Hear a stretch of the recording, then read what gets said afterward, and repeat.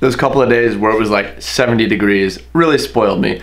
I was just hoping winter would just be like over, but... So here's what I want to do today. Let's talk about Spektrum radios. I get asked a lot why I fly Spektrum, because most pilots fly FrSky. If you're not fully tuned in to the wonderful world of drones, Spektrum and FrSky are two different brands of radios and receivers.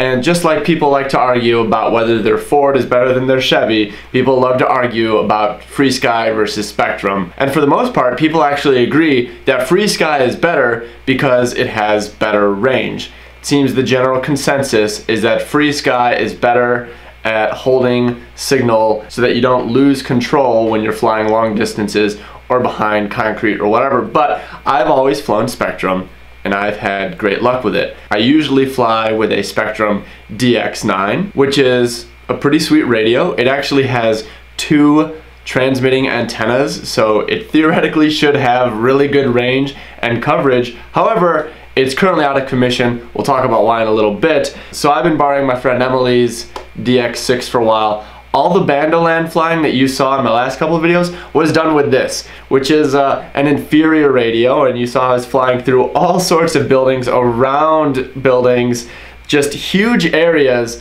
and having no problems even with this. I flew all day with no problem until, actually, to be honest, I did crash and one of my antennas on one of the diversity receivers got cut. And then after that, I started having a few little issues if I flew too far or behind too many things. But honestly, even with one antenna chopped off, at one point I was standing on top of a parking garage flying 2 levels below me, and I still had plenty of radio control. The video was pretty much gone though. So here's the thing, I will say that in my opinion, Spektrum is not as bad as people make it out to be. They're great radios, and now they have good receivers. So this is why I think Spektrum gets a bad rap. Spektrum is owned by Horizon Hobby. They make tons of ready-to-fly aircraft, from helicopters to airplanes and even now drones. So almost everyone who flies probably has had some Spektrum radio at some point. Most people start on Spektrum. And I think here's where the problem starts, is a lot of people start their experience using Spektrum. So as they start building their custom race or freestyle drones, they may not be experienced enough to know all the do's and don'ts of proper antenna placement. It is very important that your receiver antennas aren't blocked by carbon fiber. Carbon fiber is a conductive material. Conductive materials like metal and carbon fiber block RF signals. So if your antenna is buried inside of your carbon fiber frame, you're way more likely to have reception issues. Also with diversity receivers, meaning that there's 2 antennas and it's always looking for the strongest signal, you want to have them positioned so that their orientation is always good relative to your train. A good rule of thumb is they should be at 90 degrees to each other. I don't even technically have 90 degrees. Mine are more at like 45. I should really like bend this one down, but it looks cool like this, and this has been working fine. It just would technically be better to bend it down. So I honestly think that's a big part, is that people starting out don't know all the best practices for mounting their antennas, and then they have problems, and then they blame Spektrum because there's this whole hype train around hating on Spektrum. And to be honest, I have had issues with radio connectivity, and it was for 2 reasons. One, when I was starting out, I did exactly what I'm talking about here, where I didn't know better, and I was like taping my antennas down onto the carbon fiber, or it was kind of inside the frame, and so that's where I had issues. And the other bad thing I was doing is I was using non-genuine Spektrum receivers. So there are receivers that are not made by Spektrum but are made to be compatible with Spektrum's protocol, which is called DSMX or DSM2. So when I first started out, I was using receivers made by a company called Orange RX. Stay away from Orange RX. I had horrible luck with that. They are not a robust receiver. They will not give you the performance that you need for flying race drones, especially when you start going behind concrete and stuff like that. It sort of didn't matter when I first started out because most of my flying was in a big open park area, and then as I started trying to go further and behind trees, then I started having big issues Then I found out about another knockoff receiver, Lemon RX, and I used that for a long time. I mean, I had really good luck with Lemon. In fact, I'll go as far to say that for a period of time, Lemon RX was better than genuine Spektrum receivers, because the only receiver that Spektrum made that was really the size that we're looking for and also operated on a serial protocol which provides for a higher speed are these satellites. So these old-fashioned Spektrum satellites were never meant to be used as a primary receiver, but that's what we were doing for a while. And even though they have two antennas, they're not actually diversity. One of these antennas is just like a ground or something, so these do not provide for a great connection, but they operate on a really high speed. So anyway, Lemon came out with a receiver that was based on these Spektrum satellites but provided true diversity, and I used that for a long time with great luck. And now in more recent times, Spektrum has finally come out with a genuine, high-performing, name brand Spektrum receiver with diversity made for FPV race drones. This is the main receiver I use. I'll link it in the description. It is the Spektrum DSMX FPV Racing serial receiver. It has diversity. It has performed extremely well. I now no longer use Lemons because this has provided more reliable performance. I really like it. So now the question is, when I'm using genuine Spektrum FPV race receivers with two antennas that are in good condition and they're out of the carbon fiber and oriented at an angle to each other and everything is great, do I ever have lockouts or fail-safes as they're often called? Do I ever lose radio control of my drone? Yeah, but not at times when I wouldn't call it reasonable. Let me explain what that means. I've never not been able to fly somewhere that someone who's not using Spektrum and they're maybe using Futaba or FreeSky or another thing, they've never been able to fly somewhere that I couldn't. Almost never. The times when I have lost radio link are when we are trying to really push what we're doing. For example, I was flying from inside my car, which is a metal box, which is really not good for letting radio signals out, sitting inside my car on the top floor of a parking garage, and me and Jeff were flying along the parking lot at ground level, and when I got to the edge of the parking deck, so now I'm 3 floors below myself at the outer edge, and I'm inside a car, yeah, I had radio problems.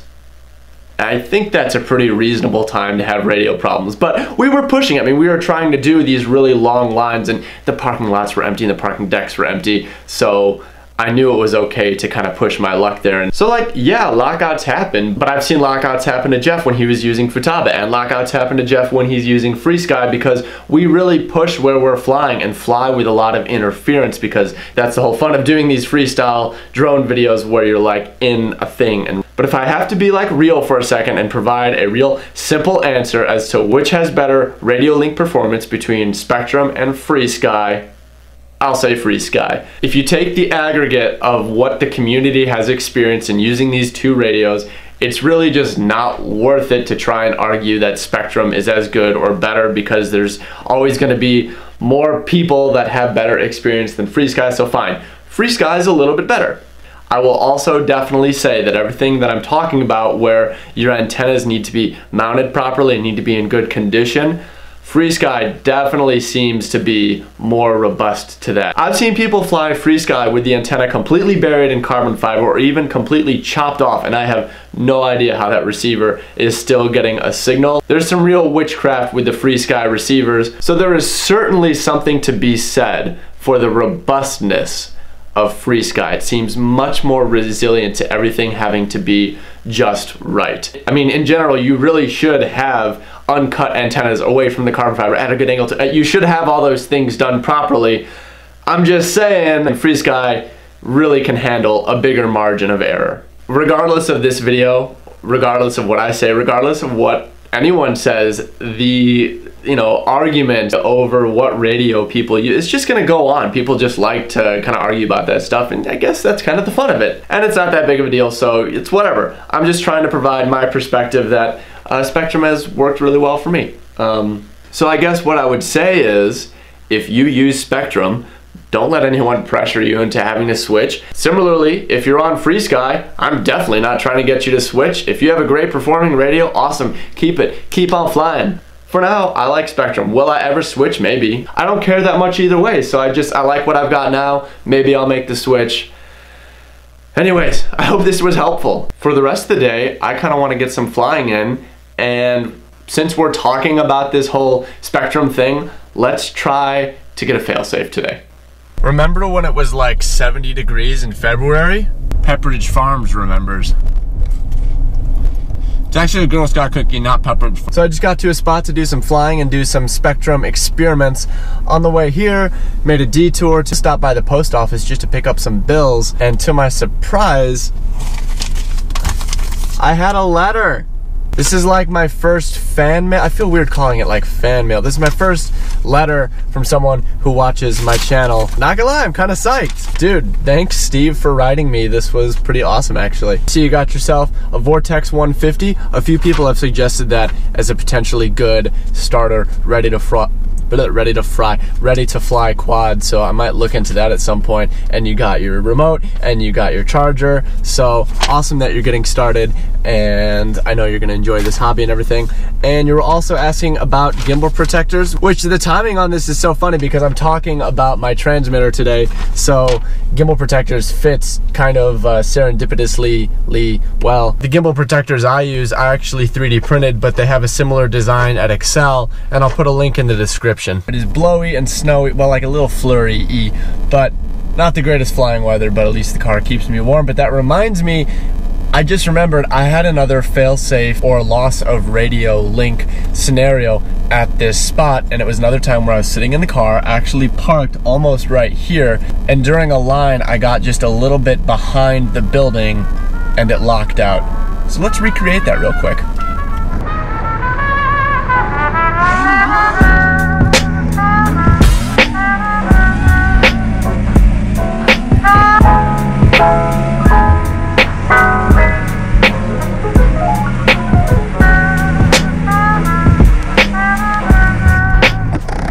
Yep, and as soon as I got behind the building, locked out.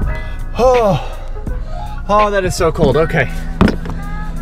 Whew. All right, we're gonna see if I can make it any further around if I stand outside the car.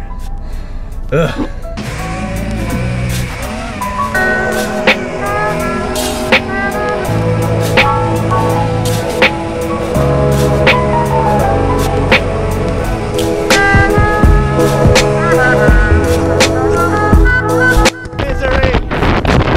Cold.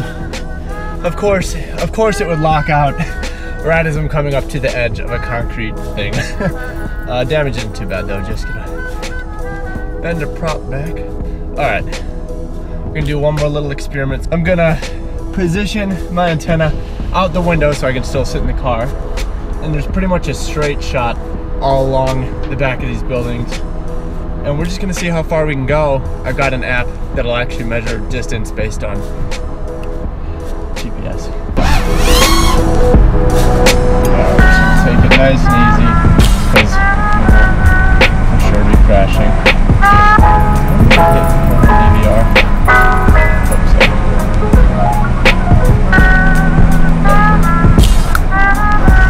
Oh, it's pretty far, dude. Video is crap. Video's getting bad.